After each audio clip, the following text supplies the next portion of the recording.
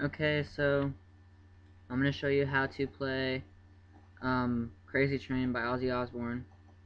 First, it's the 2nd fret on the 6th string, twice, and then the 4th fret of the 5th string, and the 5th fret, and the 4th fret. So it's, oh, and in between those you do an open strum of the 5th string, so it's, and then the 2nd, and then the 4th fret of the 6th string, 5th fret, 4th fret, and then open. So it's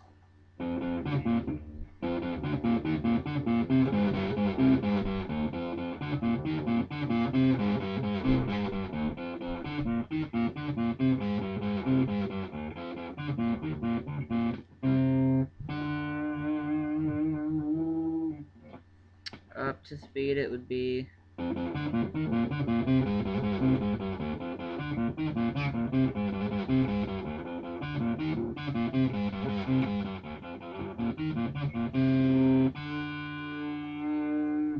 then I can't do